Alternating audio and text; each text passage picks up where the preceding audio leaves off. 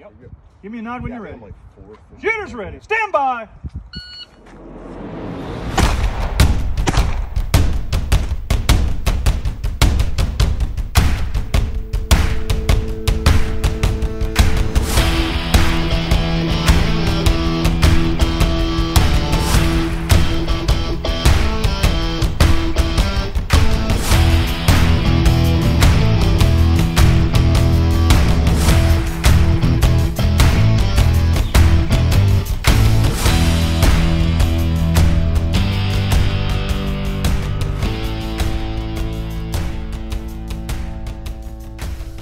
Hey everyone, welcome to this episode of Bullets and Bourbon. I'm here joined with my co-host Frank Gow, and we have a very good friend of mine, George Dorbert. A lot of people in the three-gun community knows George Dorbert as that guy who has that big smile, one of the friendliest guys that you'll meet on the range. And I have to say, before we even start anything, congratulations on your retirement. 25 years as a firefighter, that's a huge commitment, and that's awesome. And like I said, he spent 25 years as a firefighter, the last 6 years being as a fire investigator, correct? Yes, sir. Yeah. And this is the second firefighter in a row that we've had on. There is. Right. Second responders, way better than first responders. Tell that to Andy Snyder. Yeah, we always go back and forth. Yeah, and then I'm going to be competing with the firefighter this weekend too. Right on. See, told you. Yeah. No, but for those that do know him, know that he's one of the friendliest faces and one of the nicest guys, and just really good people to be around. So, George, I really do appreciate you coming on here and really gonna enjoy just being here and talking to you. Thank you, Matt. I do appreciate you having me on again. I feel honored because I was on the old Three Gun IQ podcast, and now I'm on Bullets and Bourbon. So I got to do both your shows. So I appreciate that. I appreciate you guys having me on again. Frank, it was very nice meeting you at Matt's retirement ceremony. You had a lot going on, so you probably don't remember me introducing myself, but I just wanted to thank you again for taking the time to talk to me there. And I appreciate you guys having me on here. Thank you for the kind words for my retirement there. It's great to be back on here with you. Absolutely. Yeah, I actually do remember you told us that we're doing good with the podcast. Yeah. And I remember listening to your episode back when I had aspirations to join the team, and I would just listen to 3GIQ back then, just to get insight into what was going on in the Marine Corps shooting team. So pretty cool that we've come full circle and that you're on the rebranded show. But let's start with the shooting sports. How did you get your start? What discipline did you start in? Sorry, my air conditioner's kicking on here. So I started in USPSA. I started a local club. I was punching holes in paper at the local range by myself, and I thought there's got to be more to this. So I started to do some research online. I found a club pretty close to me that shot USPSA, so I looked into it a little bit, and I thought, I'm going to do this. I went there. They welcomed me with open arms. They said, "Hey, we appreciate all kind of new shooters." So they didn't force me to join or anything right away. They let me shoot a couple matches, and then they said, "Hey, we're going to start shooting some 3-gun as well." So I thought, well, that sounds pretty cool. It's definitely 3 guns, 3 times the fun, and it kind of evolved from there. And just like anything else, 3-gun has really taken over. I do love all the other disciplines. Like I like shooting USPSA. I kind of got back into that a little bit again this year. I wanted to, I've got aspirations. I call me crazy, but I thought I want to do whatever I can to train and make the world rifle team for the world shoot next year. So I knew that USPSA was a gatekeeper for that. So I got back in the USPSA this year, started shooting some matches again. I've shot 22 PRS, which has helped my long range game for 3-gun a lot, tremendously. We're very fortunate that there is a really awesome gas gun series in this area. Within a 2-hour driving distance, I could shoot a match of any flavor every weekend if I wanted to, whether it's 3-gun or USPSA, gas gun, PRS, 22 PRS, anything like that. So I'm very fortunate in the area that I'm in that I can travel to all these different local clubs and shoot within a 2-hour time frame there. So very lucky. Yeah, being within driving distance of that much variety is pretty great. Yeah. So, I mean, USPSA and three gun get compared quite a bit. You could take like your favorite thing about each particular discipline and port it Right. to the other. What would you say that would be? Um, just the camaraderie. Not shooting with a lot of the USPSA folks. Everybody says that, hey, USPSA folks are kind of snobby, and I don't see that. The folks that I've shot with have welcomed me with open arms. They know that I'm not new to shooting, but new to USPSA. So they've helped me with stage plans. They pointed some things out that you may do in three gun that you're not going to do in USPSA. And I've always shied away from it because the whole DQ thing. Everybody dreads that. Nobody wants to go there and get DQ'd right away for something silly. But I haven't seen that. Even I was fortunate enough to go out to Minnesota a couple weeks ago with my good buddy Ian Narson. We went out there for USPSA multi-gun nationals, and I wanted to shoot that because again, I thought I need to go out here and do this, get this exposure, and I wanted that to help with preparing for like World Shoot for next year. And I got to tell you, it was fantastic. Adam Maxwell and the guys, Josh Erickson, Spencer Marsh, all those guys up there did a fantastic job with creating a welcoming environment for being a USPSA multi-gun, where no one felt like they were walking on eggshells. No one felt like, hey, if we do this wrong, we're going to get DQ'd or anything. So, that for me was eye-opening. I thought it was fantastic. So I'd say that just the camaraderie between the shooting folks in both sports is just fantastic. And that's what I really enjoy. No matter what I go shoot, what discipline, it's hanging out with the folks there and networking and talking to them and meeting with them. To me, that's like the best thing. Yeah, yeah, I completely agreed. It's definitely the groups of people and the friendships you make. I want to take a step back. So you've spent a career in a profession that doesn't really involve firearms. When did shooting begin for you? And I guess how has your career complemented your continued your continued participation in the shooting sports? So that's a great question. I started when I was 5 years old. My dad gave me a Red Ryder BB gun, and we lived in an area that was somewhat rural. So I could shoot that BB gun all day long out back. Back then you were unsupervised. It wasn't like now you can't go outside and do anything for fear of being kidnapped or whatever. Mhm. But back then, you could ride your bike until it was dark, and you could take your BB gun with you to your buddy's house way down a mile down the street or whatever. And we shot everything from cans to bottles to whatever we could prop up on a fence post. So I kind of got started with that, and it was back then it was kind of self-taught. And then my dad got me a 22, a little Marlin. I think it was a Model 60 if I remember right. Had this little squirrel in the stock. It was a little tube-fed 22 semi-auto. And again, we shot cans, we shot bottles, cool stuff like that. Just whatever we could find as kids and put up on a fence post or something. And we had plenty of property behind us, so it was never an issue. We didn't have to have a berm or a range or anything like that. Mhm. And I really didn't get into any like real competitive shooting until probably like 2012 is when I went to a three-man three-gun match, a local three-man three-gun match in York, PA. And I got two guys that I worked with. I said, hey, let's go try this out. Sounds like fun. They had a blast. We had a good time. We were like second to last, but we shot true irons in TAC Ops because there was limited division, but there were only like 3-4 teams. So we did finish first in limited, but we were like either second or third from the bottom of the list. But without any optics or anything. It definitely made it challenging, but I loved it and I got hooked and I said, this is what I want to do all the time.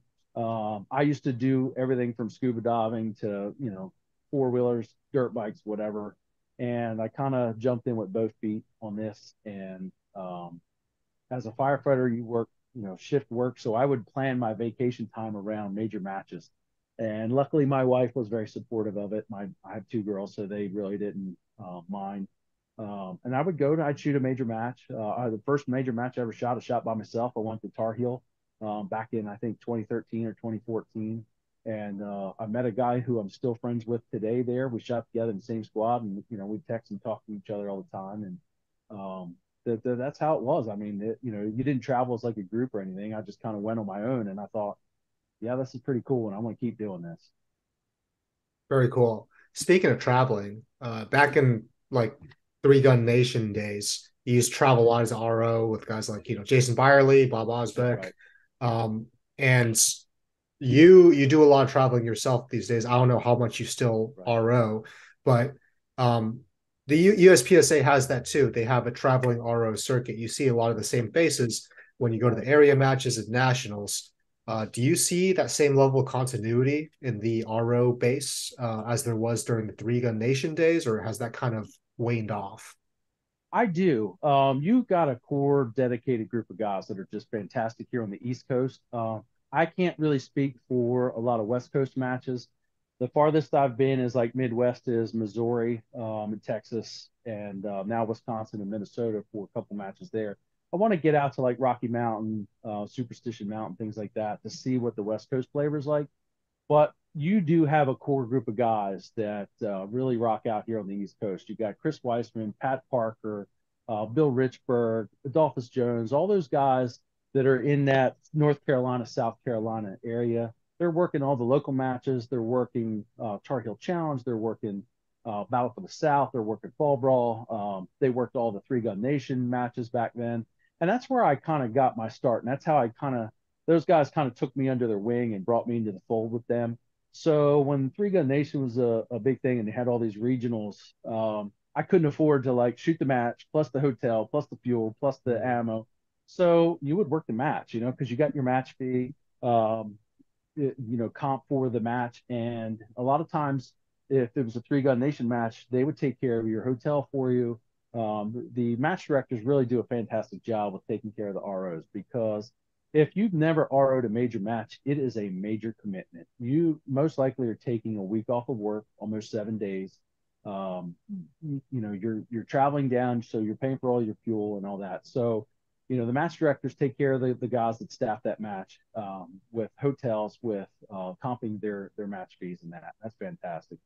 A guy who really did a great job with that a long time ago was Larry Howe. He when he ran the F&H match at Peacemaker, that was a fantastic match. Larry always had a separate like RO little dinner for the ROs because he knew those guys were committing a week off of work for vacation time. They were away from their families. So these guys that are out there working every match, you can't thank them enough. I make a point to shake every one of their hands to thank them because I've done it. I know how much of a time commitment it is, how hard it is being out there in the sun all day long. They're shooting in conditions that are not ideal for them because by the time they're done shooting and the competitors get there on a Thursday or a Friday, if it's a 3-day match, most of the targets that are in the woods for shotgun targets, they're kind of like they have little lanes from where all the ROs have shot, and they open up these little lanes so you can see those targets. They're not hidden. So those guys kind of, they have it a little tougher than the main competitors. I've never shot a match as an RO as good as I do as just a competitor. So, I understand, and I always try to, help those guys out, thank them as much as I can. If I have like samples of stuff, I always give it to the ROs versus like just the main match competitors. And when you see those guys time after time, it's almost like your family without being blood relatives. Chris Weissman and we've been buddies for a long time. I like to bust Chris's chops because he's a first responder. But he will send me stuff. He's like shipped stuff to my house and doesn't want me to pay for any. He's given me left-handed mag pouches that he's pulled off of prize tables and everything else. And you get this bond with the RO staff, and those guys really take care of you and make sure that your experience as a paying customer is. Yeah. Are you still doing as much of the traveling RO stuff these days? No, Or no? no, not as much. I will help ROD to Turk for the 3-man 3-gun match. That's about a 2-hour commute for me. I have not got down to help out Jason or Donnie Flo or any of those guys in a while. But I do intend to do that now that I've retired and I have some more time. I do intend to give back more to the sport and help RO some of those major matches, just because you're starting to lose that experience. Well, a lot of people are kind of burning out because they work so many matches. So we need to start pulling a lot of these old guys back in to start helping out and keep these matches alive and show these new guys what they need to do to help out and get back to the sport. Yeah, because I think there's two ways of looking at ROing. One is like you're an authoritarian, you're there to enforce the rules. But another way to look at it is that you're a mentor. You're really a coach and you're there to ensure safety. Yeah, but you're also there to, it's a bit of customer service. So having RO'd as much as you have all around the country, what's your philosophy on the approach to that position? Um, that's a great question. I would say fairness. It doesn't matter who the competitor is, if it's a new guy who's shooting his first major match, or if it is a major sponsored shooter who's won national championships. As a CRO or an RO, I treated every competitor the same. I didn't give preferential treatment to as a national champion sponsored shooter over a new shooter. I felt like every competitor needed the same fair equity on that stage. So that was always my philosophy: was be fair, consistent with everybody, make sure the calls are the same for everyone, and to do my best as someone who's running that stage, because you're selling entertainment. If Yeah. people do not come back to that match, they're spending their money where they want. So if they have a bad experience, they're not going to come back to that match. They're not going to come back and support that match. They may not help at that match. If they have a good experience, they may say, hey, you know what? This was great. I'm going to come back and I'm going to work this match next time, next year, and help out. So for me, I try to be as fair and equitable as I can, no matter who the shooter is. Yeah, that completely makes sense. I directed my first match this last weekend, and we had three shooters who DQ'd on a stage where it was a rearward movement, and a lot of them tried reloading to their weak side, which no bueno, right? But I also understood that the way I conveyed that to them was important to whether or not I was very clear. It was like, I hope this doesn't dissuade you from coming back to this match and shooting in general. You're not a bad person. Everyone does it. I did it at my first major match. I paid a lot more money just to get sent home halfway through. So yeah, I agree. It's that's why I kind of asked about your philosophy and approach to it. Did your first impression with the shooting sports, like the ROs and the mentors who kind of like got you in the shooting sports, did that leave a huge impression on the way you approach ROing?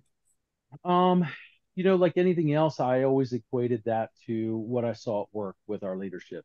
You had good ROs, and then you had some ROs who you were like, I don't want to say anything bad about anybody, but you knew they set the example of what not to do or how to be.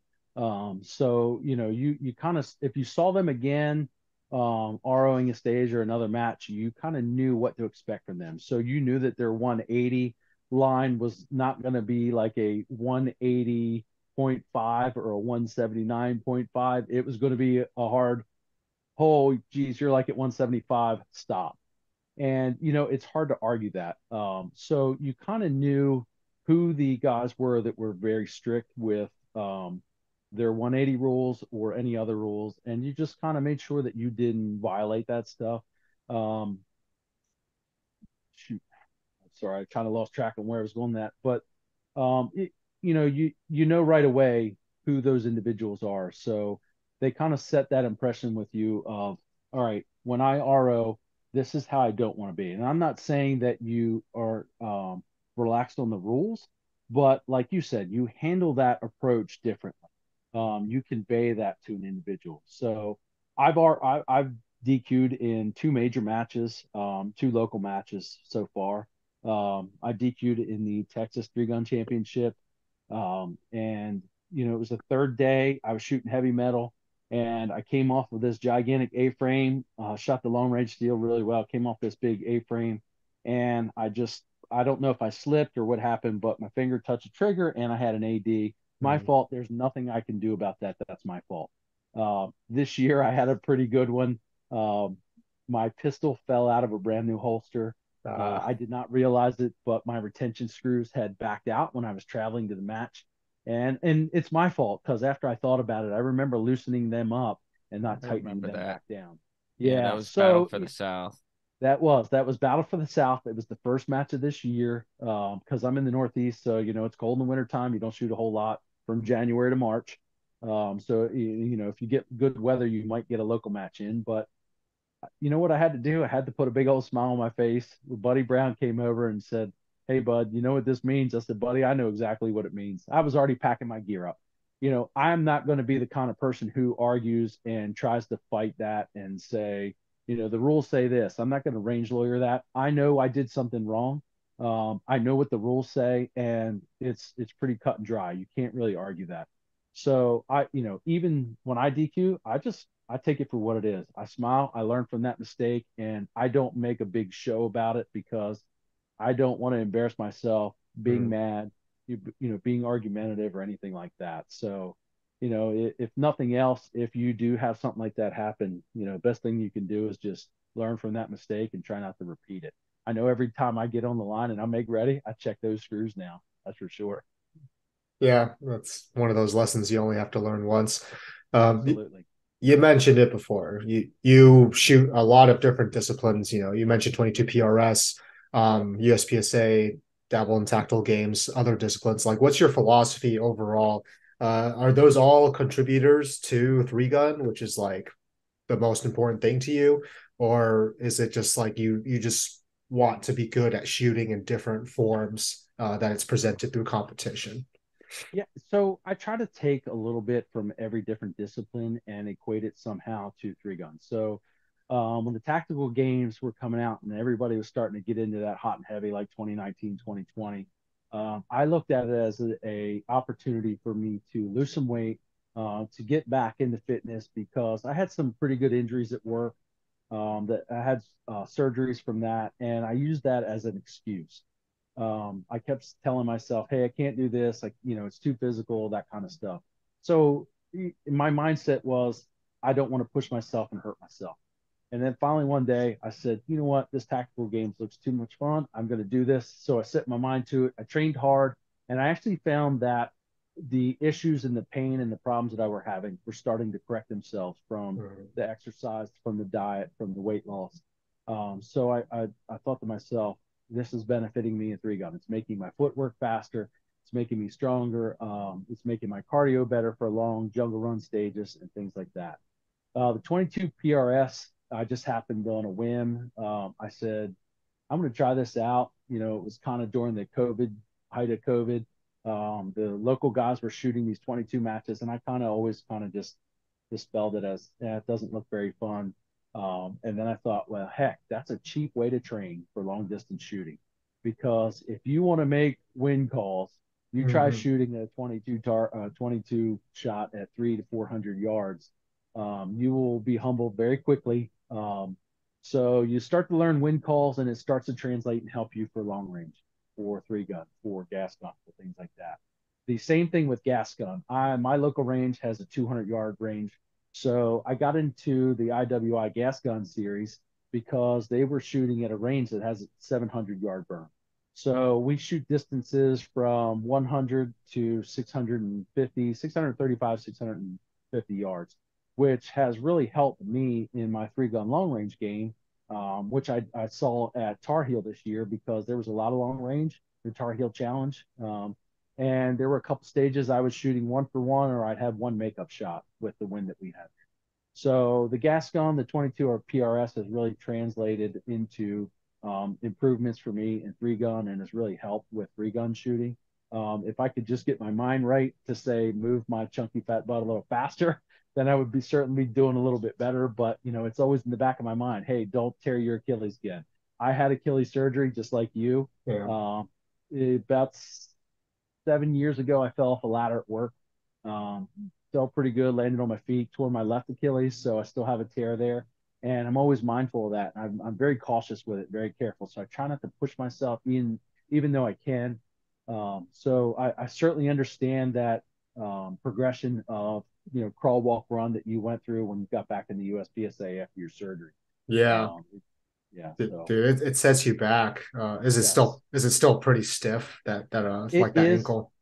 Yeah, every morning, every evening, every morning I get up, it's like it takes me a couple minutes to get that thing to loosen up. I Mm, hobble around, especially in the evening when I'm done kind of working in the yard or at work, and I kind of sit down at my desk at my office, or if I sit down and watch like a TV show, late in the evening, when I get up to use the restroom or go to bed, I'm hobbling again because that thing just tightens up. Throughout the yeah. day when I'm out moving around and doing stuff, it's pretty good. I also I baby it a lot. I don't run on it, but when I do run, I'm fine, except for 2 to 3 days later, it's very sore. So Yeah. I'm always cautious of that, and I take it easy, like on day one of a major match, or so that way by day two, I'm still competing and I'm not, pushing myself out. Yeah. Yeah. Unfortunately, it's one of those things that sticks with you. You just learn to manage it, which sounds like you have learned to manage it pretty well. Absolutely. I'm So hoping to get that thing repaired so I can really start to get on the gas here again. Hmm. so you and I have we've kind of we talk all the time, and over the past year we've talked about the IPSC World Rifle Shoot in Finland that's coming up next year. Mhm. It's something we're both interested in. Right. How are you currently preparing for a match of that caliber? And what have you heard? We've all kind of heard stuff, but what are the steps necessary to get in a match like that now? Um, Great questions. Some of the things that I have been doing recently is a lot of homework. Like I've been doing a lot of match recon from previous world shoots for any videos that I can find on YouTube. There's been a lot of USA shooters as well as foreign country shooters who are posting their videos just to try to get a flavor of what that match is like. So I know that they're big on like rifle paper at 300 yards or 300 plus yards, and they used a basically a like a USPSA scoring for that, or an IPSC scoring. So if you don't shoot alphas, you're down a point, 2 points, 3 points, depending upon if you're shooting Charlie's, deltas, things like that. So for me, right now, the thing that I've been trying to do and prepare for that is more of a mental management type thing of reconning as much video as I can to see what that match is all about or what those stages are like. So that way I can start setting up a training program. Now that I have some more time to hit the range, I can start working on my positional shooting off of barricades, off of kneeling bipods, which, I just did at USPSA Nationals, and it did not go well for me off of this lawnmower. I struggled a little bit as a lefty there because it was kind of angled. So, I got my second round hit on the target, but I spent a lot of time getting into that position. So now I know that I need to work more with this kneeling bipod because I know a lot of those guys in those European countries are big on the kneeling bipods. So if you're going to shoot open, if you're going to shoot modified or the division that allows that, then that's what you have to work on. So for me, long range, the small, close, quick target transition, I need to work on my eye speed, getting my eyes moving faster from target to target for transitions.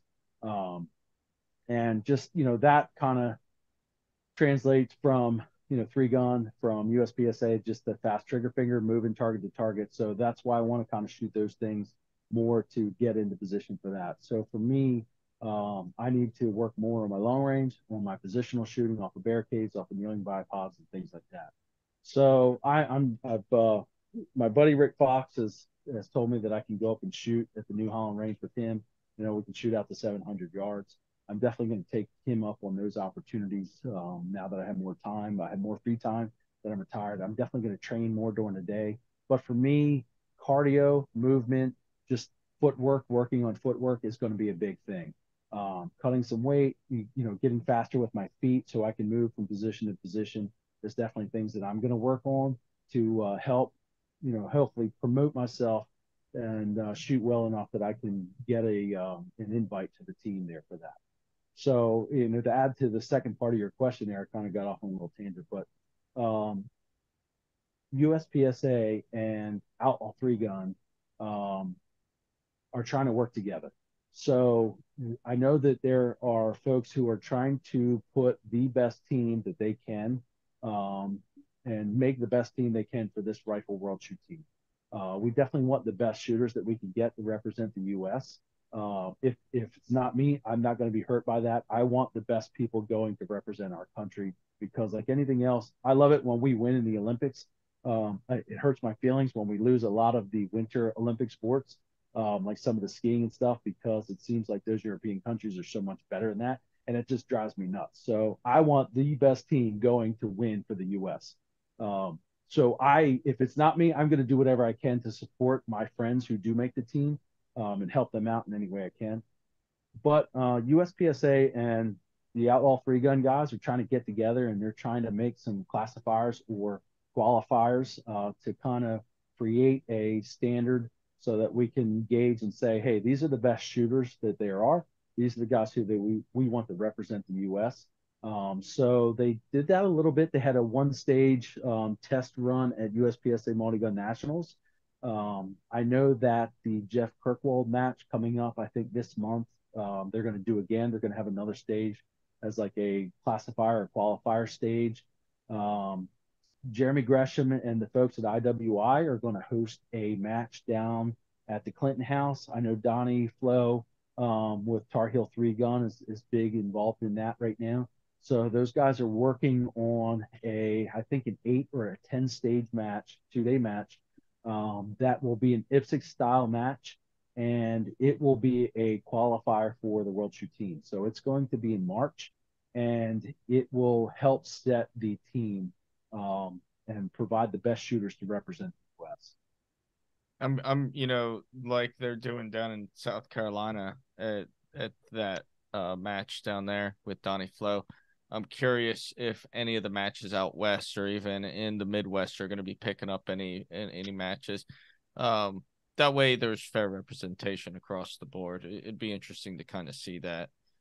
I do know that Aaron Hayes, he's been involved with some of these conversations. So I think you'll see some stuff early on in the year if they do something at like Texas Three Gun, because if I remember right, that's a March match or an April match. Is that correct?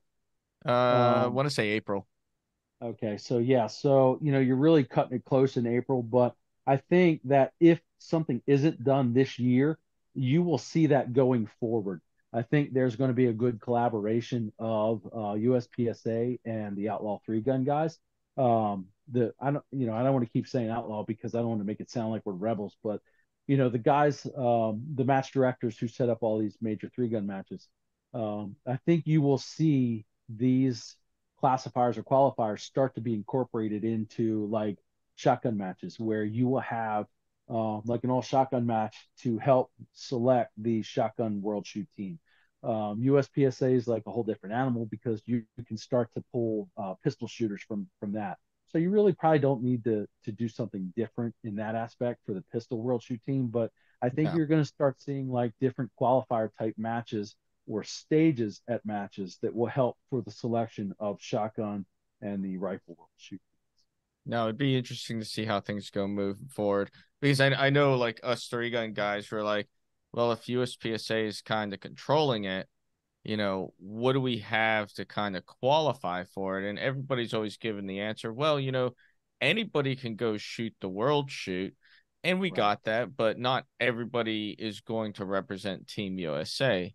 And I understand that as well. And it's like, we need something fair and equitable. USPSA, they have you accrue points through shooting the nationals, USPSA nationals, and IPSC nationals. IPSC nationals. But we don't have a rifle nationals, and I understand why. Like, I understand why we don't have those. It's like, we're three gunners. We're different in that regard. So it'd be curious. I'm curious to see how things go moving forward. Like you said, but kind of, you've represented IWI, Masterpiece Arms, and Vortex, and other companies as well. I kind of want to get your philosophy behind why you decided to represent those companies because everybody's like, I want to be a jersey shooter. I want to be sponsored. And you especially get that out of young guys because all they look at it as is, well, I don't have to pay for guns or I don't have to do this. But what they don't realize is there's a huge commitment behind that. Like you have to treat it almost as if it's a second job in many cases. Right. Matt, before I answer that, I just wanted to touch on something you just said there. Um, USPSA has really reached out. They're branching out to say, hey, they're not saying we want to bring all of three gun in the USPSA. We want you guys to follow our rule set, but they are making an effort to reach out to folks and say, we hear what you're telling us. We hear that you guys want the best shooters to represent our nation and our country at World Shoot, and they are really helping out. They're everyone's kind of setting egos aside, and they are trying to collaborate and come up with a plan on how to get this moving forward. So I sat and listened Saturday evening at Multi-Gun Nationals. There was a meeting, and I got to give it to Ted Murphy, the acting president right now, to Nick and everybody that was involved there. Those guys did fantastic. They asked a lot of questions. They took a lot of feedback, and things. I don't want to say things got out of hand, but there started to be, not confrontational Dialogue. type questions. Yeah, the dialogue changed a little bit, and they rolled with it. They didn't get upset. They didn't just say, okay, hey, we're done with this. We don't want to hear anything you guys said.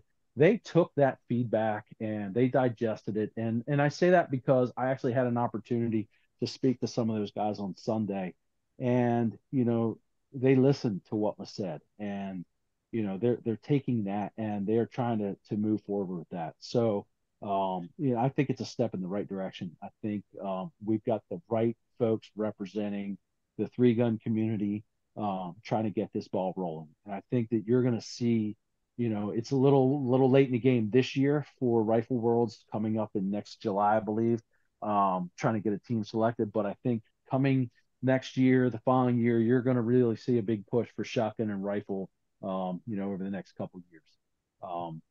So to get back to your question in reference to like sponsors and things like that, I have been very fortunate. I have most of my sponsors. I don't want to say I have kind of fallen into place with them, but I have networked with these individuals who lead these companies.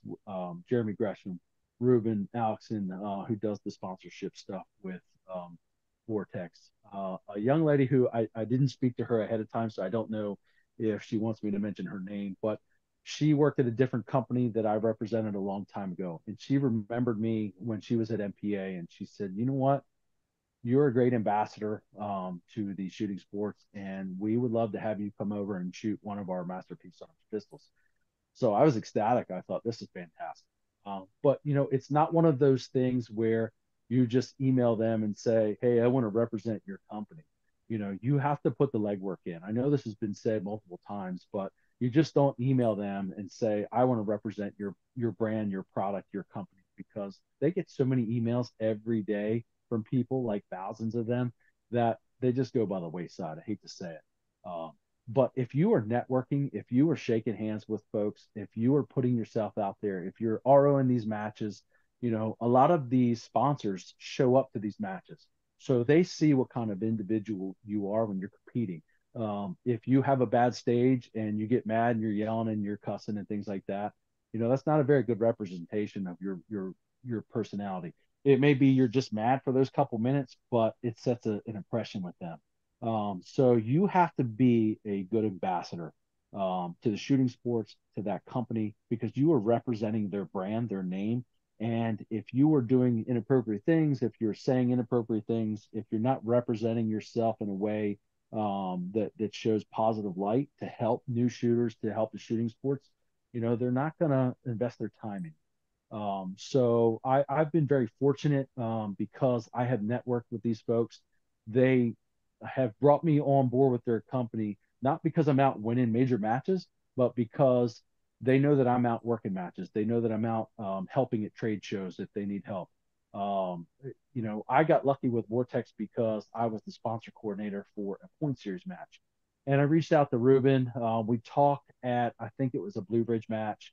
And we talked again at the Lucas Oil PCC Championship when I was out in Missouri.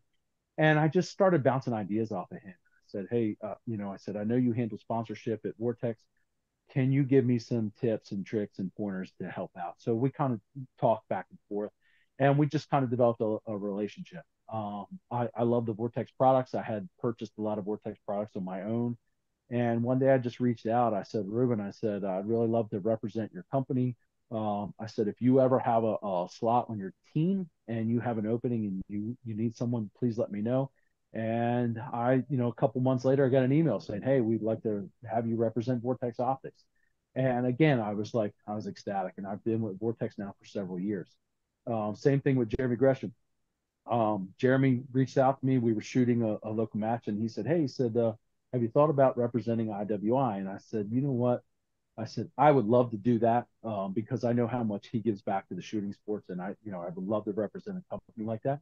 But I just had signed on with a rifle company, and I didn't think it would be right to turn right around and tell this other rifle company, hey, sorry, I've got this other offer. I don't want to represent you.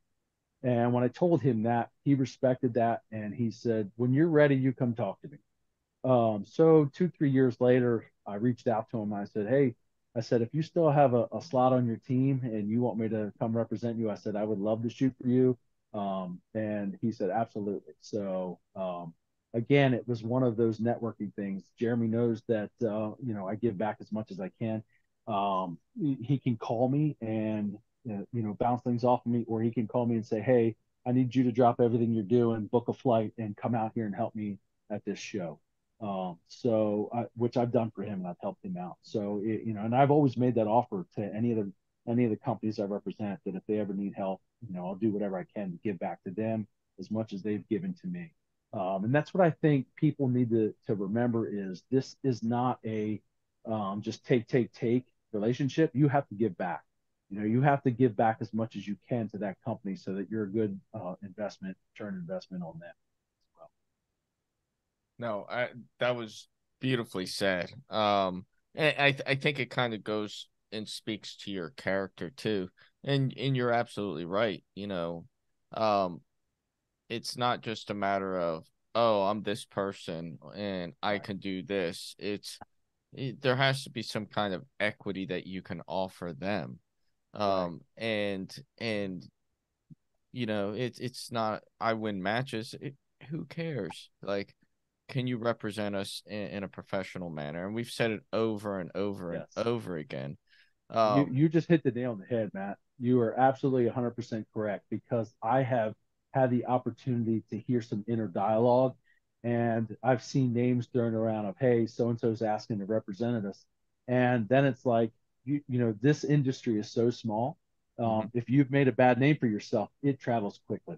So you could be a top level shooter that is winning matches left and right. But if you don't have that character and you don't have that compassion for other people and you don't have that willingness to represent in a good light, they're going to pass you over. I hate to say it. Mm-hmm. You know, kind of moving along, and you and I spoke about this, and I really wanted to respect your wishes with this, and you gave me the blessing and said, let's talk about it. But you know, we've all had serious life events go on in our lives, and you probably went through one of the biggest scares of yours, over the past few years. You were diagnosed with prostate cancer. You went through the treatment, and now you're in remission. How has going through that put life in perspective for you? Fantastic questions.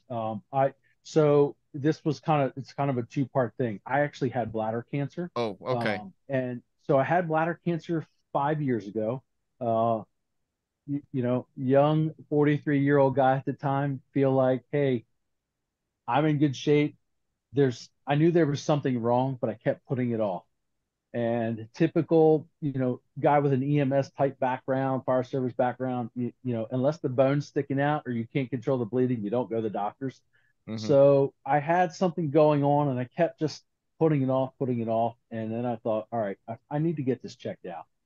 And I'm glad I did when I did, because had I waited a little longer, my outcome will be totally different. I may not even be here right now. So I was diagnosed. I thought I had a kidney issue. And I went to a urologist, and if you don't know, they do what's called a cystoscopy, where they take this scope, like a fiber optic scope that I kid you not is like 18 to 24 inches long, and they insert it, and they go up through, the front, and they check your bladder, they check your kidneys, and he's looking around, and they've got this gigantic monitor, and it's like, and I was like, what the heck? I'm seeing all my internal stuff, right? And like this guy thinks it's cool. He's pointing things out, and I'm like, I don't want to look at this, bud. Just get this over with. I'm gritting my teeth because it is like burning. And he says, "Man, that's weird. That doesn't look right." And instantly, I think, "What the heck are you talking about? Like, I don't even see what you're pointing at." So, he tells me, "Hey, we're gonna get you back in here. We're gonna get this thing, like biopsy cut out, check it out." So I was very fortunate. I had a positive cancerous tumor in my bladder, but mine was positioned on the inside lining of my bladder. Had I waited, had it progressed and started to get through that lining into the muscle, it would have started to spread to all my other internal organs, and been a lot worse. So I'm actually going in October for my last and final cystoscopy check. Hopefully, as long as everything is clear, they say I'm good to go. Now, I do know that one of my coworkers has had it come back probably 4 or 5 times. He's battling like an esophagus cancer now and everything else.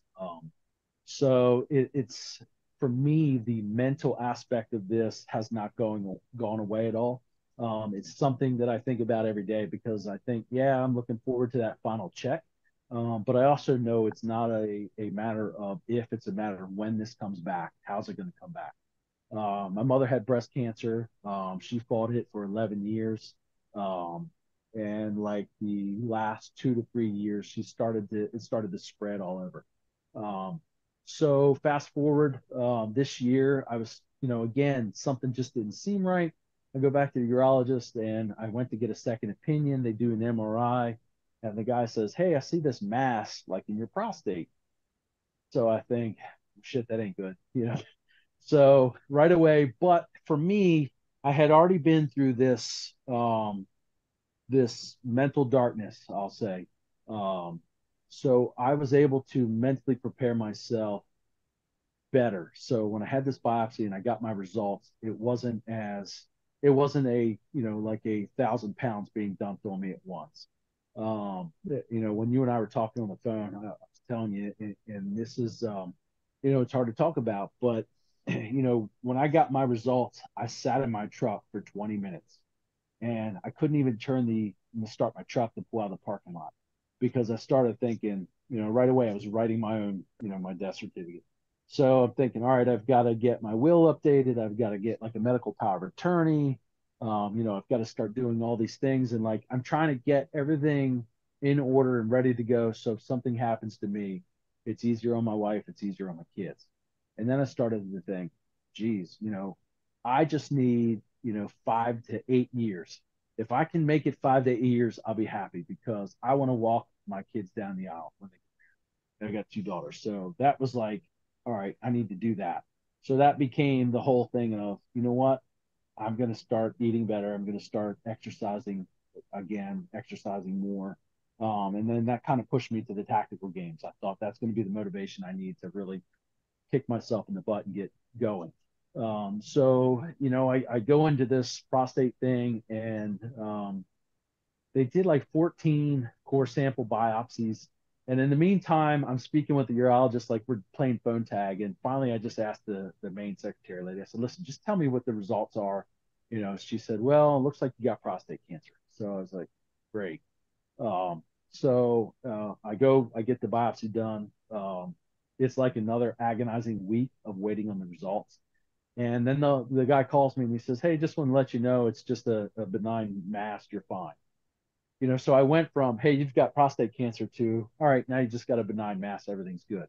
So I took that as a win, and I took that as, all right, that's pretty cool. It wasn't like a huge weight lifted off of me because, I had already gone through this once. So I felt like, all right, that's a win for me. I didn't want to gloat about it. I didn't want, because I thought, could have gone the other way and could still go the other way. So it definitely is it's a mental challenge for sure. Something you think about every day. Of course, a lot of close friends and folks that are tight with me, they ask me all the time, how am I doing? Things like that. And I almost feel like, I appreciate them asking, but sometimes I feel like, man, I don't want to keep saying, hey, I'm doing fine, because physically I feel like I'm doing fine. But then there's some days where mentally I'm just like worn out thinking about it. So it's a challenging thing. It really is. And if you have never had a family member experience anything like that, or if you've never experienced anything like that, it weighs on you hard, really hard. Well, I remember last year when you were diagnosed, and you hit me up about that and just letting me know. Yeah, I mean, I was like, what the fuck? right. And you said you weren't going to change your shooting schedule at all. And I was thinking, man, I don't know if I could do that. I do want to be around friends, but I the whole family aspect too. But you wanted to continue doing things as it was. And how did you come to that decision, and what prompted you just going with those decisions? It. I will say this: the three gun community and the shooting community as a whole has been fantastic. I enjoy getting out and shooting with folks, whether it's a monthly basis or it's a semi-annual basis that I see some of the guys down south at matches and stuff like that. To me, that is like the highlight of that month, that week, whatever it is. With your military background, with my fire service background, with a lot of people with law enforcement backgrounds, you see a lot of things that people don't see. Hmm. You get exposed to things that no one should ever get exposed to. And for me, shooting has always helped. It gets me out of the house. It gets me, hanging around other like-minded 2A community people who, shoot, sorry, I'm getting up. And I have no clue who it is, so I'm going to try to see if I can get you. So that has always helped me. It's an escape, for lack of a better term. Can you hear that ringing or no? Nope. Okay, good. I don't know who the heck's calling me. It's one of those like robo spam calls, but Mhm. um, so for me, it's always been an outlet to relax. And sometimes I think that is my problem is I want to go and have a good time with you, with Weissman, with Ian, with Matt Kitzmiller, with all these guys that I shoot with all the time, um, because it's that escape.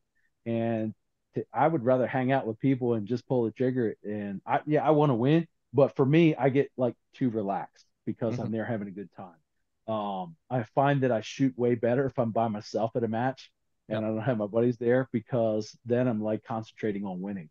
But when everybody else is there, I want to hang out, man. I just want to have a good time. It's that outlet. So for me, that's been the biggest thing. It's been just to help, Family. mentally to, yeah, exactly. It's a family that you can call anytime and people will listen to you, whether it's in the middle of the night or throughout the day, and you don't have to worry about telling them things that that you tell your own family. Because I made that mistake. I told my wife something one time, but I couldn't keep it in anymore, and I shared something with her, and I wish I never would have. To this day, I still can't like sleep right because of it, things like that. So, once I told her, I felt better, but I also felt bad because I should have never shared with her what I experienced and had to go through.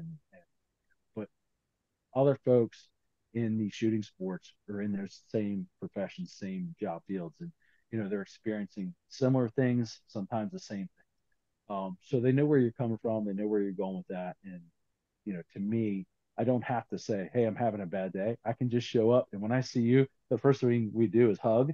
Yep. Same thing with Chris, same thing with Bob Bousback, all these guys that we see down south at these matches and stuff. I've made some good friends out in the Midwest with Spencer Marsh and Phil Buys and Chris Donahue and Josh Erickson and these guys. Those guys are fantastic. It's great meeting these new people, and to me, that's the best part of it. No, Whether I absolutely. DQ or not, if I pull the trigger every stage or if I DQ, I'm still hanging out with all my buddies. I'm Yeah. not packing up and going home. So, that happened at Battle for the South. I was the first shooter in the afternoon squads, the first stage, and I DQ'd and I hung out the rest of the match. I took pictures, I took video for my squad mates. I reset, I picked up calls, I did all that stuff. I helped the ROs, and I stayed to the end of the match. I didn't just pack up and head home. No, I don't and think that's the right thing to do.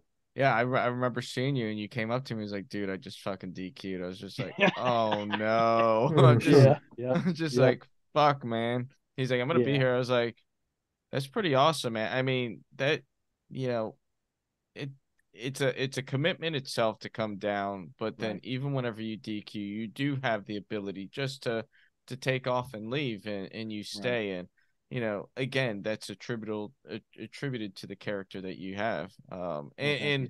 you know I I just I when I see you, it's like, George, this is awesome. We're hanging out. Like, we Right, hug. Like, at 3-man 3 gun, we show up to the stage and it's like you, Andy Snyder, and it's like, hell yeah. right. Like you can't tell which one's Andy, which one's is George. You both look the same, but it's like, hey, bring it in. Andy's better looking. And he Hey, you know flies a what, Matt? helicopter. Yeah, I'm gonna have to start drinking again, Matt. So that way we can start. I start trying this bourbon that you're always talking about. I had a good time talking to you the other day about bourbon. Uh, oh, it, Frank, you weren't privy to this, but Matt and I were talking the other day on the phone. I'm changing the oil in my truck, and we're talking about bourbon and stuff. And he's telling me about the different brands of bourbon and educating me. And I thought, you know what, I got to try this. I told my wife, I said, hey, I'm gonna start trying bourbon. She looked at me and she said, what? She said, you ain't drinking. She said, you haven't drank anything in years. Now all of a sudden you want to start drinking bourbon. I said, yep, I'm gonna start Who'd you drinking get that it. idea from? Props. Matt? Who's Matt? Like, Yep, you're yep, such a bad exactly. influence, dude. Oh Yeah. man. You know what?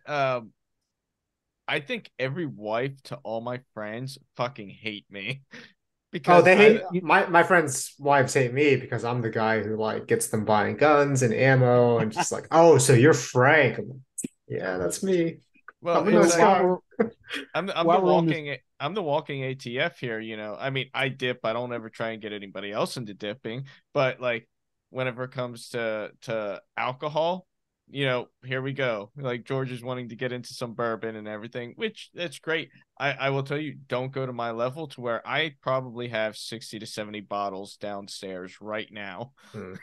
well, And I got to tell you, Matt, in conjunction with you, I signed up for the Tobin Memorial Hard okay. match that's coming up next March. Hmm. And regrettably, I have to withdraw from that because it's the week before the IPSC qualifier match is going to be down at Clinton House. And financially, I'm not going to be able to do back to back because I was going to have to fly to Missouri. It's like 9, almost 10 hours to drive to Clinton House for me. So, but Tobin was a big like bourbon drinker, and Yep. if you guys haven't looked at that match on Practice Score, sign up for that. They're going to have two divisions, hard and soft. It's not going to. I It's think like the now I old think they're blue going to. line events. Exactly. It's Tobin was big into that, and this match is going to be a charity match for a foundation or a charity that he was, is really near and dear to his heart. And I'm sorry I'm getting off tangent trying to plug these guys, but Oh, no, no, no. Go ahead. um, yeah, Tobin was a good guy. Tobin was a law enforcement officer. Tobin, talk about RO. Tobin was one of those guys who RO'd almost every major match that there was. He was that guy. His heart was like this big. Everybody loved Tobin, and when he passed away, it really put a big hole in the three It gun community. Oh yeah, that Um, shocked the 3 gun community. Like, yes, people, like, I'll say this, like, Tobin always had a way of bringing the community together in one way or yes, another, whether in person and drinking with everybody and getting the party started and hanging yep, out, and even in death, he brought the whole community together because as soon as that news was passed, everybody in the community, not just on Facebook, but we're texting each other. Yes, Um, you're correct. and people were like trying to find out the details. People were going, making plans to go to the funeral. And people were like, "Are you going to be able to go?" It's like, I can't. Like, I had literally just started a new job, and it's like, I can't just. I felt really bad, but Right. unfortunately, I couldn't make it out there. And I Um, really feel bad for his fiance too, because they right. were on vacation together. Hmm. I tell you, these guys, they're setting up this match in a unique format, and hopefully nothing has changed.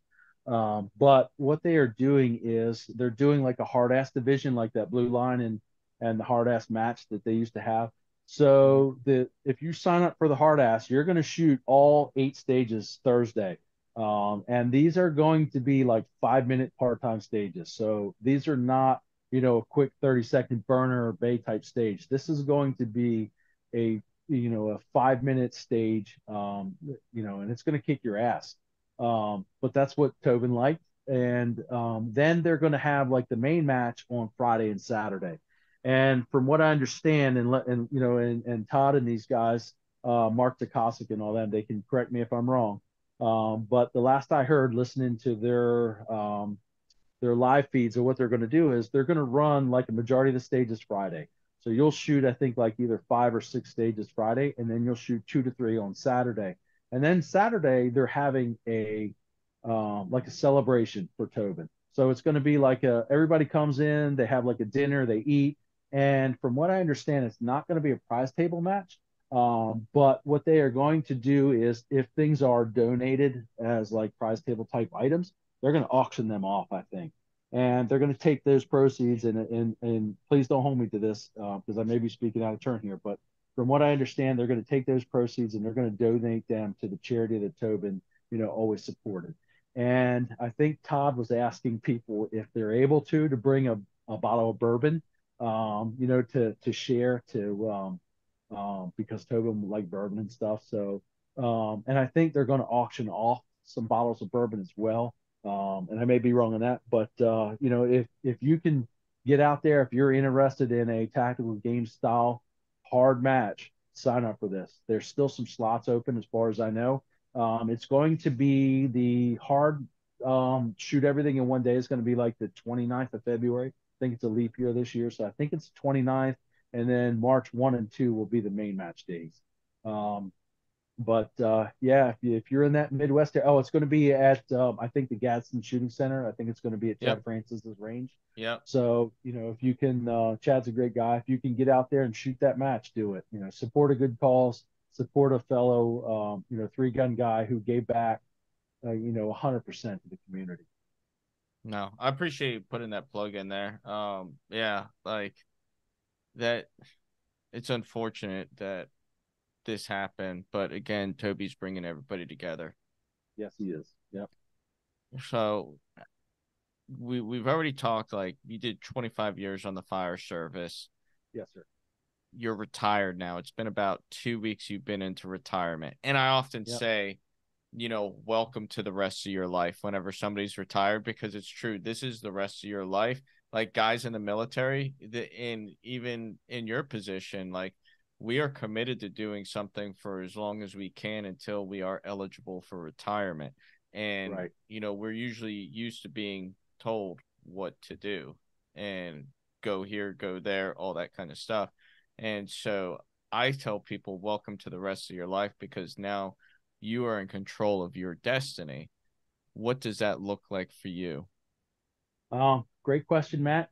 So yes, over my 25 years in the fire service, I have had opportunities to do some very unique training.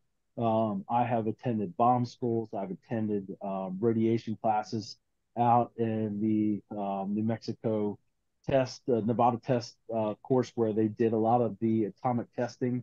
I have been down to Alabama, um, where they have worked with chemical and biological agents for hazardous material training and stuff like that. So I have had a pretty diverse background in my first fire service career. I was one of those guys who always wanted to train no matter what it was, even to till the time that I retired. Like a fire investigator training course opened up, and I spent a couple weeks doing that. So that is basically like a fire marshal program where you go in and you're sifting through, burnt rubble, looking for an ignition source and things like that. So my last 5, 6, almost 6 years, I spent doing building inspection, code enforcement, fire marshal duties, and stuff like that. And I did that because of the injuries that I was having, the problems that I was having with my shoulder, with my foot from falling off that ladder, and that kind of stuff. I didn't want to hamper, my crew, my team, my guys. So I thought to myself, rather than being a burden on that, I'm going to kind of move along and allow, another younger guy who's hungry to come up. So in retirement, I took one day off and I kind of went right back to it. So I had an opportunity. I got very lucky. I was offered a position to be an instructor for confined space and rope rescue with a company in an industrial commercial setting. So I thought, my wife told me, she was like, I thought about it and I was like, I don't know if I want to do this. And she said, listen, she said, you have learned so much. It's time for you to pass on that knowledge that you have. And I agreed with her 100%. So I was actually teaching today. I'll be teaching again tomorrow, but it's on my schedule, my terms. I've told these guys, hey, I only want to work like Tuesday, Wednesday, and Thursday. I want free time Friday through Monday. And this past weekend, my daughter went back to school. My wife and I were home for the weekend by ourselves. We had crabs one night, and then we on a whim just jumped in the Jeep and we went to some festival somewhere in Saturday. Sunday we went and had brunch. We just kind of was like lazy days. Hey, what do you want to do? And that's what we did. And it was probably the most relaxing weekend I've ever had in a long, long time. And it was fantastic, and I loved it. And I'm looking forward to a lot more like that. So I got to tell you, retirement's great. If you're on the fence, and you're worried about it, do it. Don't worry about it. Just put your paperwork in, retire, and do something different. Get that spark back and enjoy what you do. Give and share that knowledge that you have, like you're doing, Matt. You're in a position where you're able to mentor and lead younger Marines and teach them what you've learned, and that's kind of what I'm doing right now. And to me, the pay, it's not about the pay. I got some feedback today from one of the owners of the company, and he came to me and he said, hey, he said, this last class that you did, he said, I really just kind of poked around to see how things went. And he said, the guys all said it's the best training they've had in a long time. They said you were very knowledgeable and we appreciate you coming in here and working for us. And, to me, that was fantastic. I love that. I'd love to do something in the firearms industry because I have that passion there and I have that drive. And I'm a quick learner, so we'll see how that goes. But I really enjoy that time. Not getting up super early in the morning, 5:30 to make sure I'm at work before 7 a.m. and that kind of stuff. So it's been nice. It's been peaceful. It's been relaxing. It's been a huge, huge weight lifted off of me, knowing that I have that pension and that retirement, and I'm enjoying it so far. I like it. Hell yeah. No, I'm really happy for you. Like, when I got the invite to go up to your retirement party, I was blown away. And it was half was all your firefighting buddies, and then the other half, well, we'll break it into thirds. A third was your firefighting buddies, a third was your family, and then the other third was all your shooting buddies. And it was just really cool just to see the interactions and to meet new people. Well, they wanted to have like a retirement ceremony at work and that kind of stuff. And I thought, if I do something like that, I can't bring my family. I can't bring my blood family. I can't bring my shooting friends' family. It's just a logistical nightmare to try to do that. So I thought to myself, you know what? I don't want to do something at work. I want to do something in my house. So my wife said, well, what do you want to do? I said, I want to just have a good old fashioned cookout at the house. Um, I want my family to come up and, because I see a lot of my family maybe once a year at Christmas time. My aunt will host a gathering and we'll all go down there and, you're traveling a couple hours to get to see folks. You don't see them all the time.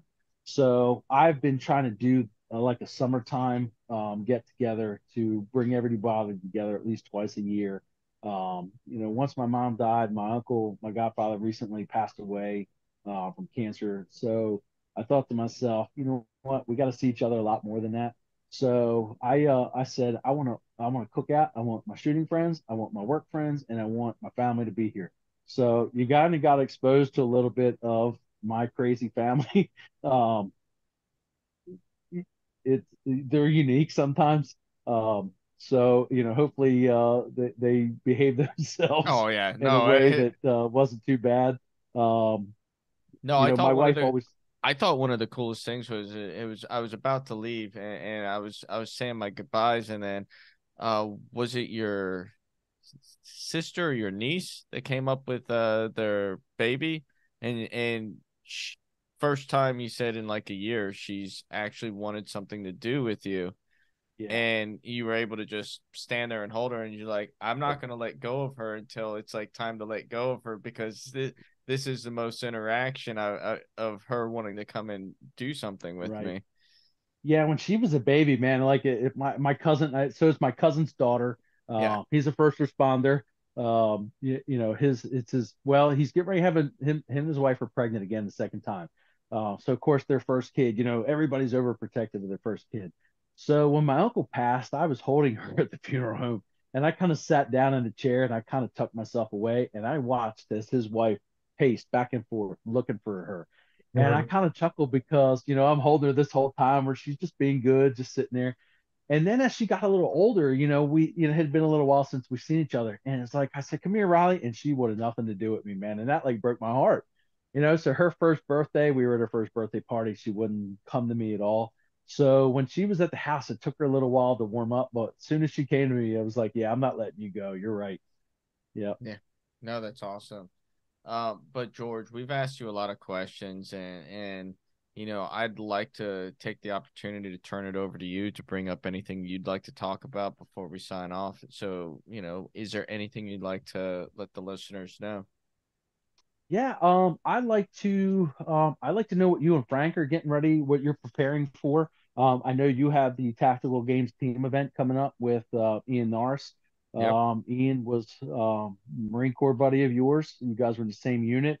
Like you said, Ian's a firefighter, and Ian's kind of like my new travel partner. He'll call me up, or I'll call him up, and I'll say, hey, I'm thinking about this match, and he's like, all right, I'm in. So we room together, we fly out together, we share rental cars together, and that really helps. So I'm kind of jealous that you're partnering up with Ian for this match coming up, but I'm looking forward to you guys really rocking out. And I'm going to do everything I can to either get down there either Saturday or Sunday and watch you guys compete.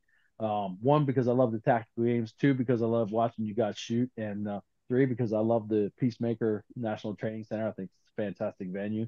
So I think it's going to be cool to have that there. But I'm interested in, what do you and Frank have coming up? Any matches that you're shooting soon that hopefully we cross paths again? Anything like that? So, about this week and we just mentioned Right. then next month I got another tactical games. Okay. It's the individual one down at GTI. Then after that, I'm planning on doing the fall brawl. Well, Okay. I'm planning on going out to Tactical Games Nationals, and I'm going to finish off with fall brawl. And I have some locals sprinkled in between there and everything. Right. Cool. Well, hopefully we cross paths at Fall Brawl. I'm definitely trying to be at that match. Yep. How Frank, about For you, Frank? for You have any me, good US?